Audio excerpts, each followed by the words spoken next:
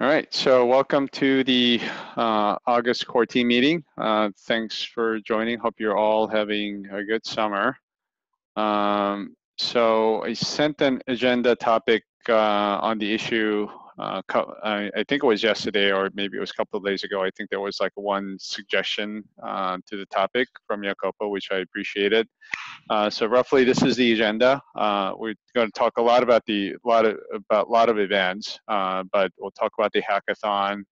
Not sure if you've seen an announcement on the GitLab Heroes program. Wanted to talk about that briefly, and some of the upcoming events that I think I either like posted on Slack channels or give everyone a heads up on. And if we have time, obviously we can talk about other topics, but was there any other topics that you want to put forward here, or should I just get started with the slides? Yeah, I just added a topic about the single code base in the last slide, but yeah, we can talk about Oh, okay, cool. Yeah. So, okay, cool. It's Danny here. Sorry, I just interrupt. It's Danny here. I've just joined GitLab here in Sydney, Australia. Oh, so yeah. I got this invite. Am I supposed to be on this call? I mean, the call is actually open to anybody, so you're more than welcome to stay. I mean, it's a public call, so but I mean, if you have other things going on and I mean, feel free to drop off, Danny. So appreciate you. Yeah, I mean, I'm interested in listening in this hackathon actually. So yeah, Okay, I'll stay cool. for a little bit. Okay, That's all right. yeah, just stay on, and you're welcome to stay. Okay, thank you. Cool, you bet, and thanks for joining. So guess we'll get started. So first on the hackathon that's coming up in roughly a couple of weeks. So I mean, this basically happens on 28th and 29th. I mean, depending on your time zone. So people like Takuya will usually get an earlier start with his contributions. So you'll see the event page. I made updates with prizes and announcements on, why don't I just go there really quick, on tutorial sessions. And so I'll probably make an update. I have an addition. I talked to Ramya actually from the quality team.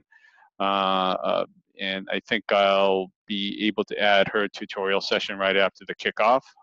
So keep an eye out on this page for latest info. So that's happening on the 28th and 29th. And as you may have seen this, the social promo started, I believe, yesterday. I've definitely seen it on both LinkedIn and Twitter. Oops, sorry. And I'm actually one of those weird people that's not on Facebook. So if you're on Facebook, I mean, please let me know if you've seen the advert or campaign on Hackathon on Facebook. And then I think like each week there'll be like a new postings that are going to be posted leading up to the event. So I think, I mean, Ben, I think your feedback was on feedback last time, so we just wanted to make sure that was included this time around. So hopefully you can confirm that's there. I mean, one of the things that was sort of disappointing from the last hackathon was that the number of MRs significantly went down that came from the community members compared to Q1. I mean, I don't expect the number of MRs to always increase and be on a huge upward trend all the time, but definitely want to see this bit of a rebound for Q3. So I want to encourage everyone to participate in a couple of weeks. But let me know if you have any questions. And I think one of the comments that came from Jacopo, and I'll click a link here so people can see it, was, I mean, obviously with all the prizes so far, it's been, I mean, solely based on the number of contributions that people made or number of MRs that have been submitted or merged. And I mean, Jacopo, you brought up a good point about what about like a difficulty or the quality of the MR versus like a simple changes, and if there's a way to put some weight on like either level of difficulty or how challenging it is. But I mean, Jacopo, go ahead. I don't know if I was able to paraphrase what you're trying to say here, but yeah, I think you pretty much explained everything. My point was that, as you mentioned, we count SPR just by number, but most of the time, every PR has different weights. So doing that, I think, is not completely fair, because encourage mostly doing small PR, especially during the hackathon, just to go up in the ranking. That's right. Yeah. I mean, interestingly, this was actually brought up, I think, last quarter. I think it was on Reddit, because I mean, Reddit is one of the other channels that I make announcements on the event, and people asked about there's a potential for gaming, right? I mean, you know, instead of doing just 1 or 2 MRs, just break everything up and just increase the number of MRs so you can win the grand prize, for example. And the comment I made was that, I mean, I acknowledge that the possibility is there, but I have yet to see cases where people kind of abuse the rule, so to speak, just to increase the number of MRs that get merged, just to win a prize. And I mean, the prize is, I mean, the grand prize for the last couple of quarters has been like $100 on shop.gitlab.com. So it's not a huge, I mean, sum of money to entice people to game the situation. But I did, acknowledge that maybe there's something that we need to think about in terms of maybe a creativity or a difficulty of the MR that was, or difficulty of the contribution that was submitted during the event. I mean, one of the things that I was thinking about was, I mean, almost similar to the way we award MVPs, like maybe amongst just the core team members, like, let's say in Q3, there are 70 MRs submitted, and like a 50 of them are merged. Maybe the core team members can look at the 50 of the merged MRs and just pick one that you think was like interesting, or that was like creative, or it was challenging. And then we give out a separate award for that. I mean, that was something that I just thought about after I saw your comment, Jacopo. But I'd like to hear everybody's thoughts and see what they think.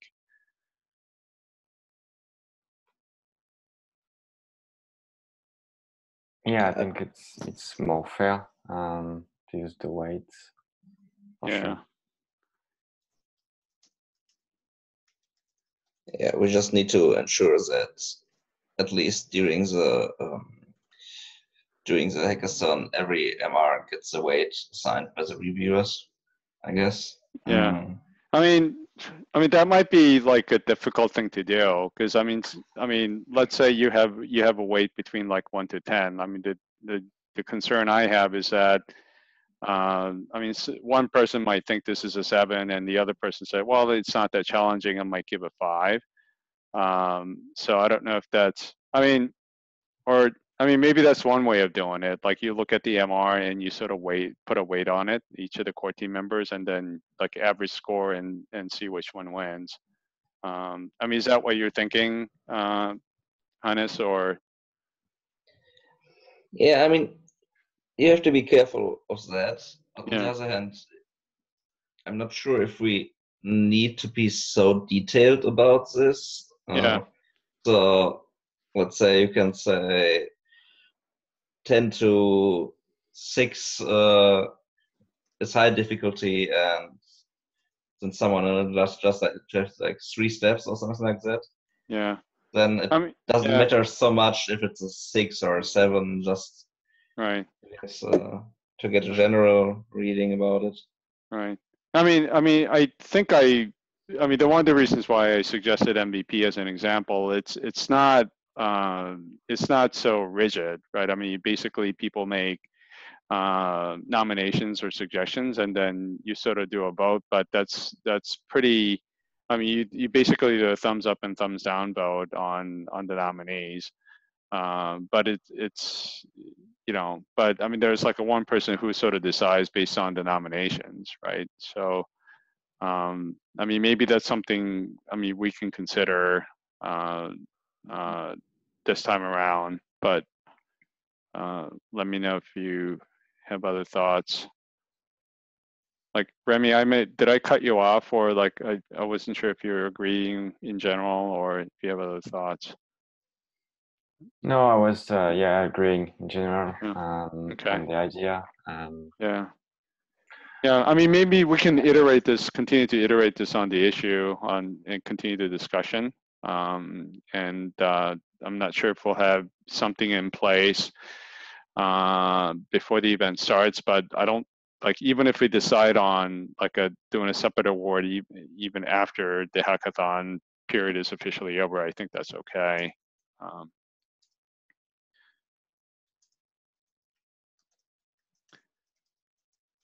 Hey, can you hear me? Yeah.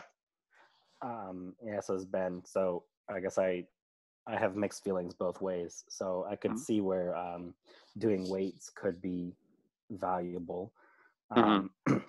But I guess if you don't do them real time, then it's hard for somebody to really compete, right? So that's why at that point, it almost seems like giving out an MVP award might be better.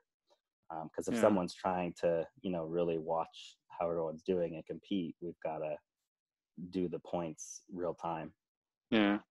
I mean, even the points, like, I mean, I wasn't necessarily thinking like a real time, even with the scoring. Like, we could do it after, like, I mean, that 10-day period is over after everything's, like, the deadline for the MRs to be merged. Like, we can, on the Slack channel, we can just, if we decide to use a score, we can like, award scores there. And it doesn't necessarily have to be done real time, but. Right. I guess my point was, so there's currently a published scoring system, which there's a value in having easily available, so someone can see, am I in line to get first place, second place, third place, or whatever, right? Right. So anyway, I guess I'm agreeing that perhaps keeping the current system and then having a separate MVP might be a good idea. Okay.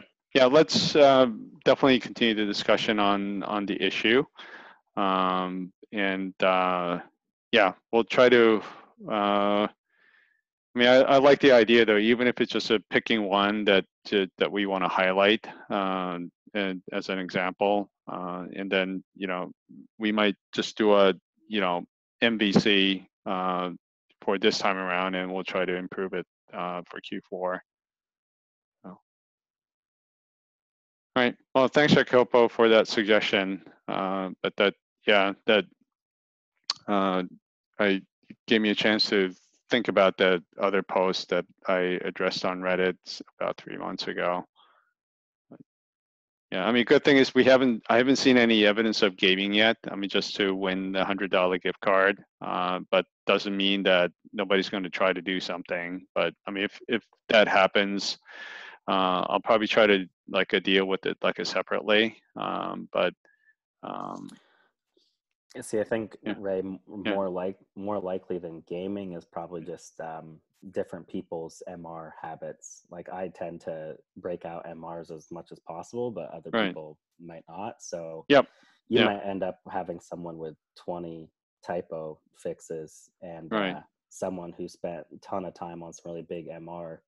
Right. So I think it really comes down to, ideally, we're rewarding the person that contributes the most valuable contribution. Yeah, exactly. That was my point, indeed.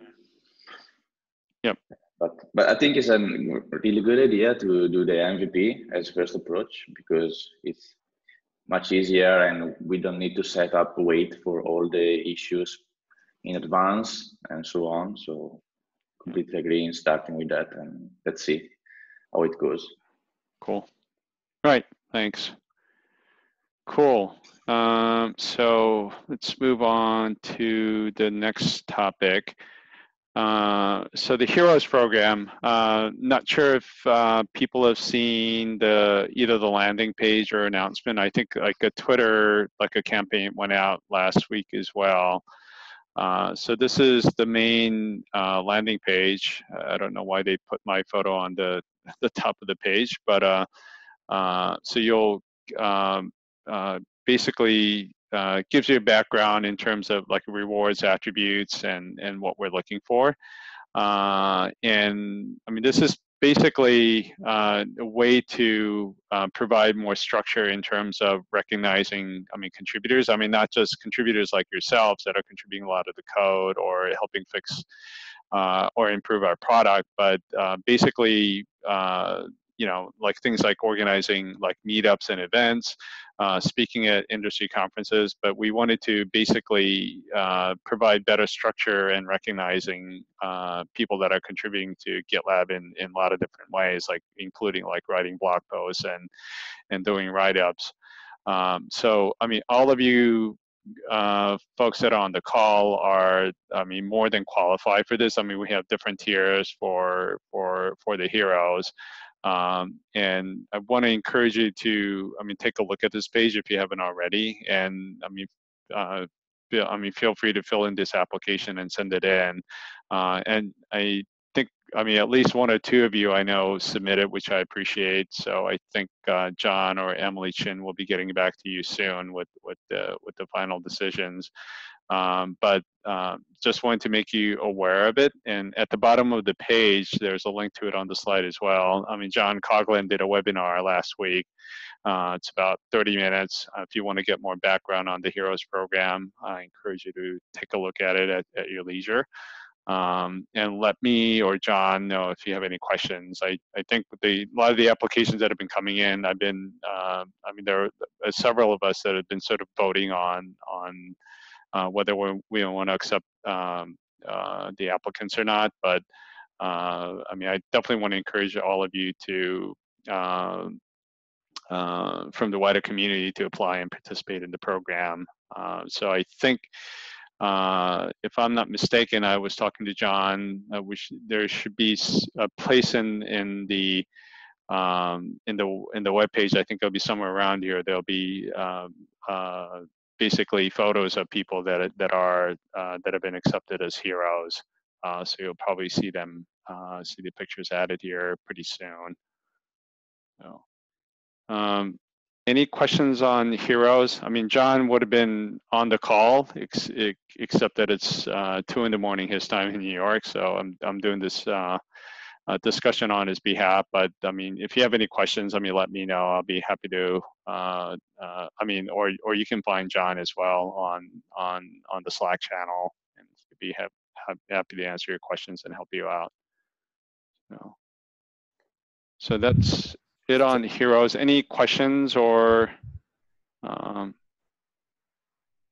So I guess maybe clarification. Go ahead, Ben. Sorry.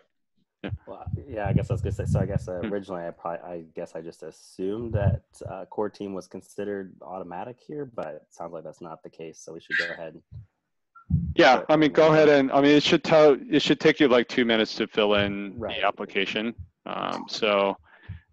Yeah, I mean, I think we talked about that like previously, like just, you know, grandfathering everybody in, but I think we decided to use it in the process. So just name, email, GitLab ID, that's basically all we need. And then, Ben, I mean, or any other people that are applying, just ping me on Slack and let me know you send in the application, then I could give John a heads up, so.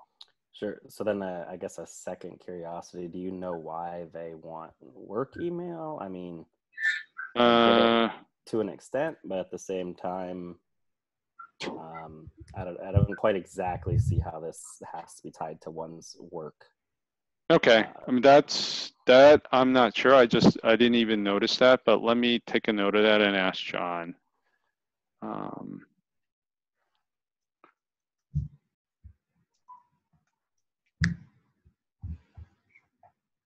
Yeah, I can certainly ask. That's a good question.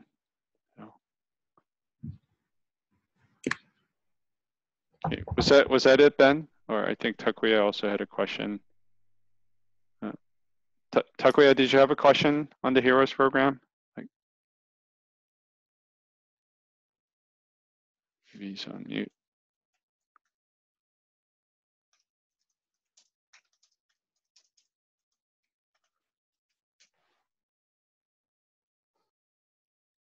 All right. hopefully he'll see that and get back to us.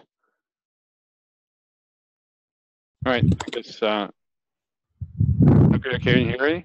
Can you hear me? Oh, sorry. Yeah. How many heroes do you expect for the first GitHub heroes?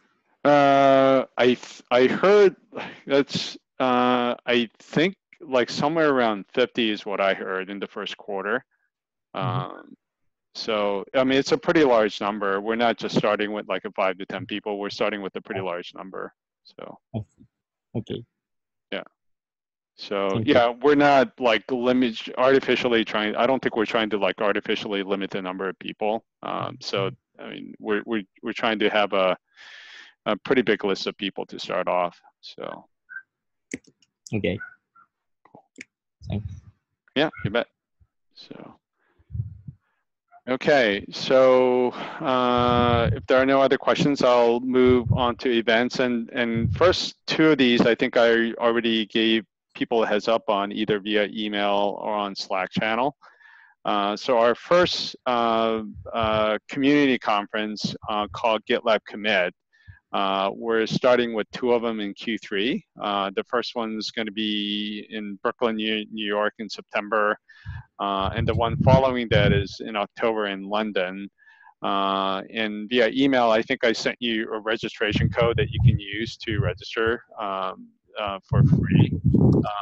So you don't have to pay the registration fee. I mean, unfortunately, unlike the Contributor Summit event, like unless you're speaking, we can't help you with the travel expenses, like the airfare and hotel. But at the very least, like we wanted to you to be able to attend the event without paying the registration fee. I know George, he's not on the call today, but I think he's speaking for the Brooklyn event. So I saw him on the speaker list for the Brooklyn event. So I guess I'll plan on seeing him there because I'll be leading a panel session as well. And I think Jacopo, you were still thinking about whether you can come to the London event, but there's no deadline, so I mean you can register with that code. I mean anytime prior to the event. So let me know if you have any questions, and let me know if you're planning on attending. I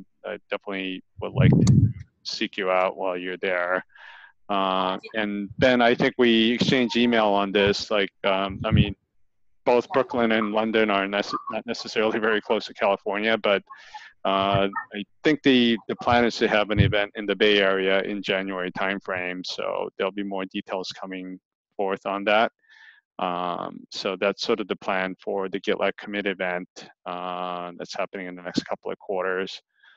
And we're pretty excited. So the speaker lineup, if you go to the events page, I think I have a window here. I see more of these people, or more of the profile photos populating. So if you want to like a look at schedule or who's speaking, go take a look at the events page. Cool. And I mean, speaking of Contribute, or what used to be called the summit, the date has been announced. The location is still to be determined, but just wanted to ask everyone, all the core team members, to save the date, the March 22nd to 27th. I believe this is like Monday through Friday. So obviously, I mean, there aren't a lot of details available yet. I mean, there's a README page that Kirsten started. So we don't have the location. And then typically in the past, the first and last days of the events were like a travel days. So I don't know if that's still the case for our upcoming event in March. But at least I wanted everybody to sort of book that week out. So hopefully more of you can make it to the Contribute event next year.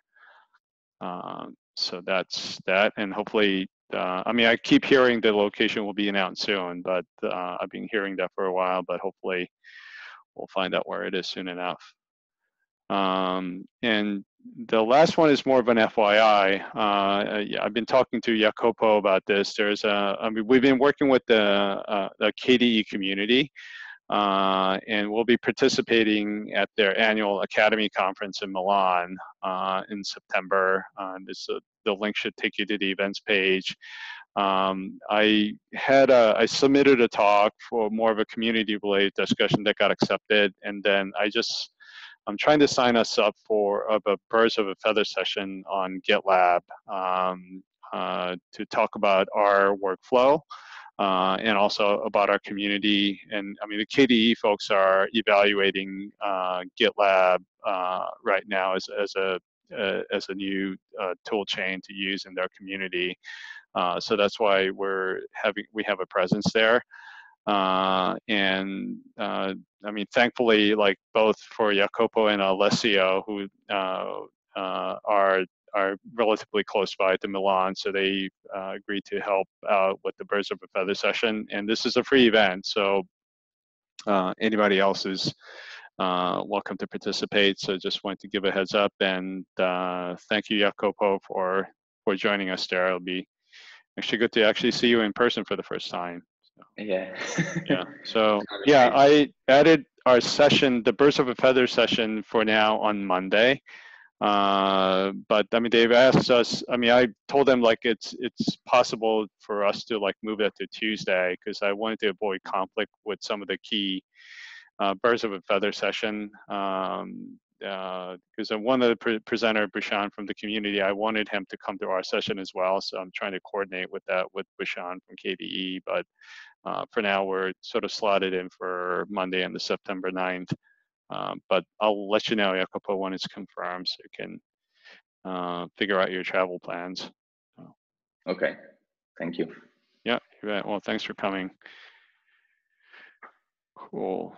All right, so if there are no questions on events, I guess we can talk about the single code base. So Remy, like, tell us the latest. So yeah, the delivery team has been working quite intensively towards the single code base effort. And finally, they have a detailed plan with dates for when this will happen. So the goal. So yeah, you can see in the issue I've linked that basically the process will be to rename both projects. So GitLab CE will become GitLab FOSS, and GitLab EE will become just GitLab. And basically the development will only happen in the new GitLab. I mean, so the current GitLab EE project, let's say, and there will be like an automatic sync from CE to the FOSS project that will remove all the proprietary stuff.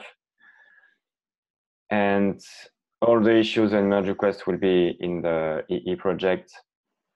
And yeah, there will be communication. So this was communicated internally yesterday, and in the issue they say that they will also communicate it externally. So I just wanted to put that on everyone's radar, and maybe we can discuss if maybe you can like communicate that in the Gitter channels too, like to broaden the scope of the communication here and also gather feedback maybe. So I'm just trying to make sure I'm reading this right. Thanks for bringing this up. Like the change in URL, it's actually happening in a couple of weeks, it looks like. Is that correct? Or wow. and it will actually happen like the week of the hackathon. Oh wow. So that's something to keep in mind. So the thing is that in GitLab, when you rename a project, the old URL redirects to the new one, and even for the Git remotes. So that shouldn't be that disruptive. And I think the only big disruptive change here will be that community contributors are used to submit the merge request to GitLab CE, and they will need to actually submit it to GitLab EE, which will be called just GitLab. So that's quite a Okay. Yeah, that might need some like explanation for the hackathon. Yeah, so they just need to submit it to GitLab basically. Yeah. Okay. Yeah, let me read through this, and yeah, I'll definitely ping you or raise questions on this issue. Thanks for bringing that up. Wow, this is coming up fast. I was gonna say, how finalized is this timeline? It's never final until it's done, I would say. Yeah, but I think it's optimistic for sure. I think having this happen the same week as the hackathon is setting us up for yet more problems than it's already going to cause. Yeah, exactly. Yeah, I just realized that yesterday that it was the same week. So yeah, maybe we should have a discussion with the delivery team to move it to the week after. Right. Because yeah, basically contributors will need to clone the EE project and set up the GDK for that.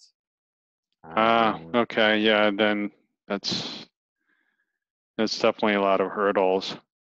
Yeah, I'll make a comment on here after we get off the phone, after we get off this call, and bring that up. So yeah, thanks for bringing this to our attention.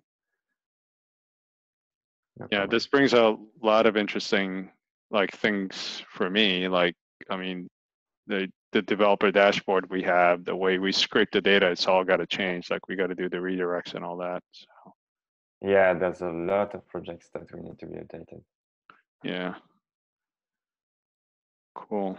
All right. Yeah. Wow. It is happening. It is coming quickly.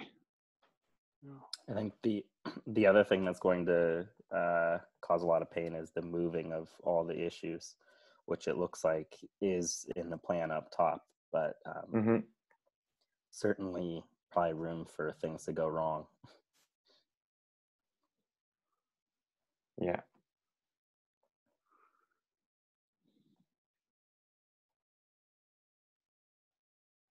Okay. Yeah, and I mean,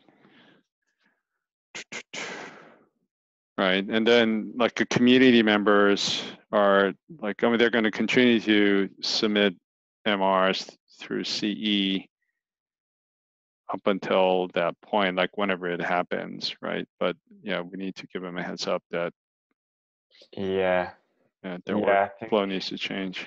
Yeah. Yeah, and the plan to actually like close all the merge requests in the week of August 19th. Okay. And before that, they will send a heads up, obviously. But yeah, that would be a bit disruptive. Right. Because everyone will have to recreate their merge request in EE. Okay, they're not just going to be migrated automatically; they have to recreate it. Yeah, I think I don't know if they are thinking about automatically migrating the merge request from the GitLab team, but it doesn't look like it. Yeah, I misread it. I thought this said like CEMRs, but it says issues. So yeah, I could definitely ask that question too. Like if there's an easy way to just migrate them. But yeah, it's up top in the plan. It says all CEMRs will be closed. Yeah, exactly.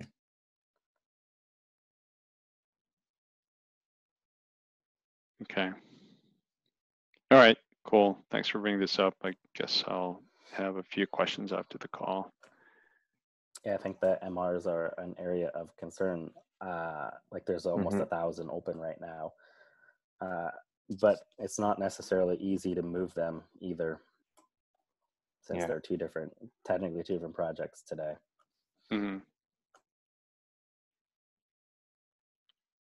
Yeah. Cool. Okay. Thanks. All right. So any other questions or concerns?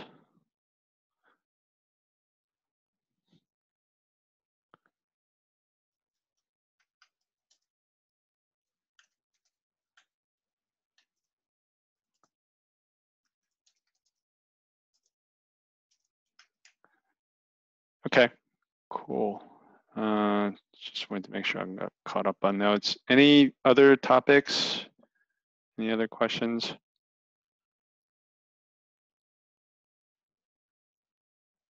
All right. Well, thanks for your time. We'll do this again in about a month. Cool. Cool. All right. Have a good Thank day. you. Thank you. Have a everyone. good day. Bye. Cheers.